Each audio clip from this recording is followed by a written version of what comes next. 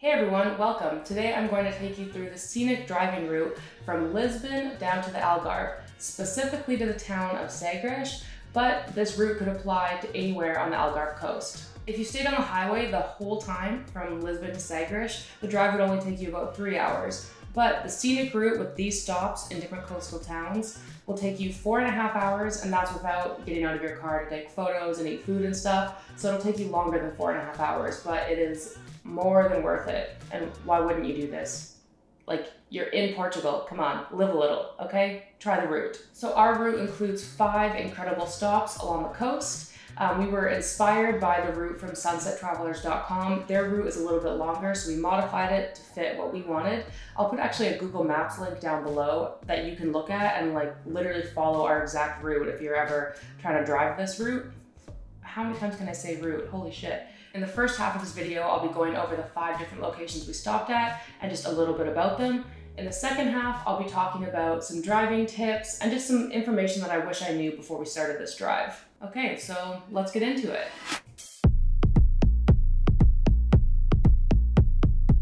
So the first stop is Sagres. Sagres is a small city an hour and a half south of Lisbon. It features historic streets, sandy beaches, as well as rugged rocky cliffs. Here we grabbed lunch.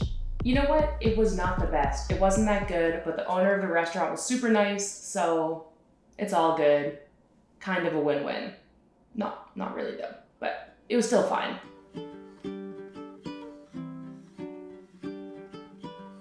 Our second stop was Vila Nova de Mil-Fontes. It's a beautiful small coastal town with sandy beaches, turquoise water, an arid desert backdrop, and is nestled next to the Atlantic Ocean and the Mira River.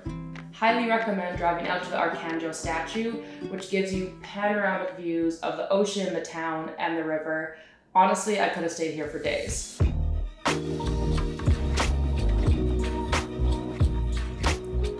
All right, next up is Cabo Sardeo. It's located on steep rocky cliffs, which means it has views of the endless ocean. There's a small network of trails and boardwalks to enjoy, which can take you to multiple different viewpoints. Next up, one of my favorite stops that I wish we had longer at is Odisha Mar Beach. It's a beautiful beach with soft white sand, but also waves powerful enough to surf on. This small beach community also has quite a few lovely little restaurants to sit at and enjoy the view. All right, the last stop we made was Bordeiras Beach.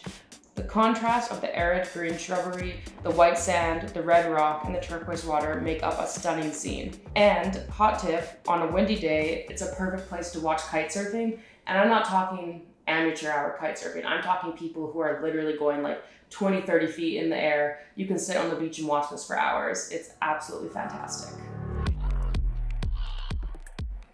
All right, so our final destination was Sagres. And we actually spent a whole week here, so I'm gonna cover that in our next video, a little bit more about Sagres as well as all of the Algarve coast. But for now, I'm going to explain just a couple tips and things I wish I knew before driving this route. Okay, number 1 tip, if you're gonna do the scenic route, give yourself a lot of time. This is one thing I wish I could go back and change. We had to be in Sagres by a certain time of day to meet our Airbnb host.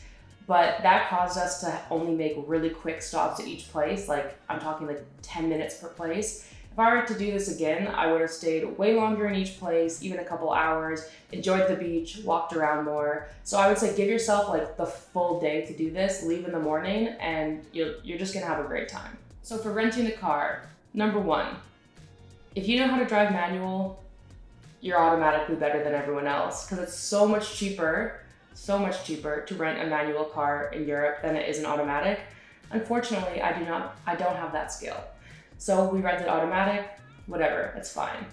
Next, I recommend either getting a compact SUV or a mid-size SUV, mainly just for the clearance underneath the car. We had ordered a compact SUV, but somehow ended up with a Toyota Corolla. It ended up being fine, but there's some beach roads and kind of some more like behind the scenes roads that I was very scared of bottoming out the car. And a Toyota Corolla is just not meant for like off-roading.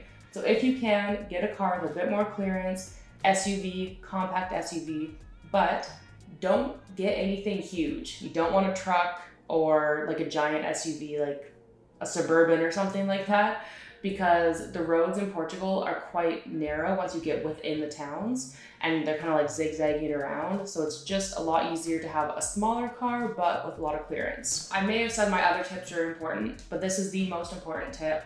Do not drive in the city of Lisbon. Like, there is no point.